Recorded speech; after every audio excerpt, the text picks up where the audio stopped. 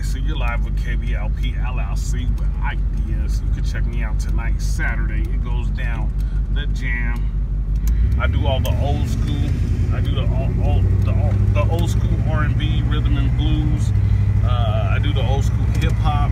I throw in a little bit of old school rock once in a while. We have a lot of listeners that check it out, so make sure you tune in. I think you'll really enjoy it. Last night I did some filming of the moon, and I had talked to somebody and they told me that it was only going to be viewed in a certain countries where it was going to be red. So that got me back to the drawing board when it comes to the moon, because I know and I think that the moon is illuminated. So that, that's my opinion, that's my theory of the moon. I don't believe the moon is a rock. Okay, so when you do your research on the moon, you want to figure out the distance of the moon, the size of the moon. You're reteaching yourself because you have been desensitized all these years and you have been indoctrinated into their system, and they tell you exactly how big the moon is, how far the moon is away. But if you use your senses, you can figure out that the moon,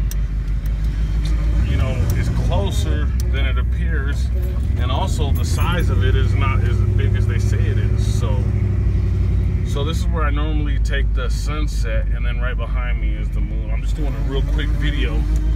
I just wanted to let everybody see the video. This is where I was filming the moon last night. This is a kind of a little bit of a recap and promote the jam tonight that I'll be on with the jam. It's an awesome podcast. KBLP LLC, we gets down, we gets it in. But on the other hand, the moon should be showing up here in just a little bit, and the moon will be out here too.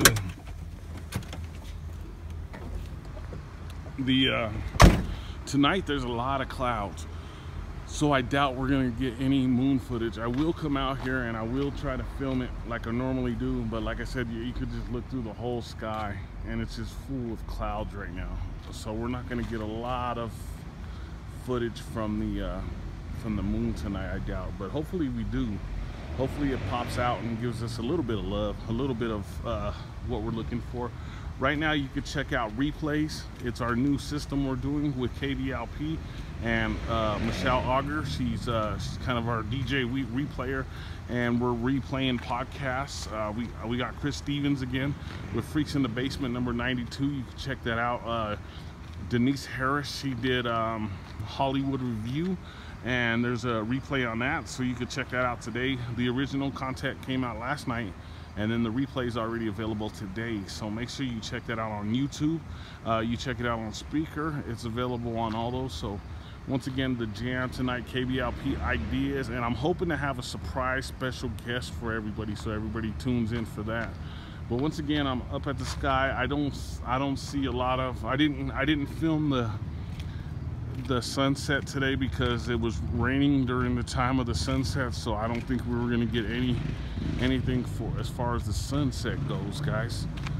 So, but hopefully we get some moon footage if the clouds move along. I don't know, I didn't look at the weather report. I don't watch the news, I don't watch TV, so hopefully we get to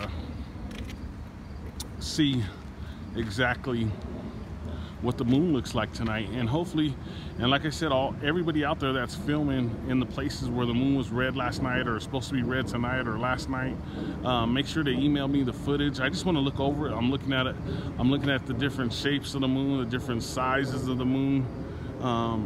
I know nobody's ever walked on the moon. There's claims out there saying that there are people have walked on the moon, and Buzz Aldrin just said the other night that he's never been to the moon. If you guys got to see the clip, I was gonna take a copy of that. I might do that a little later.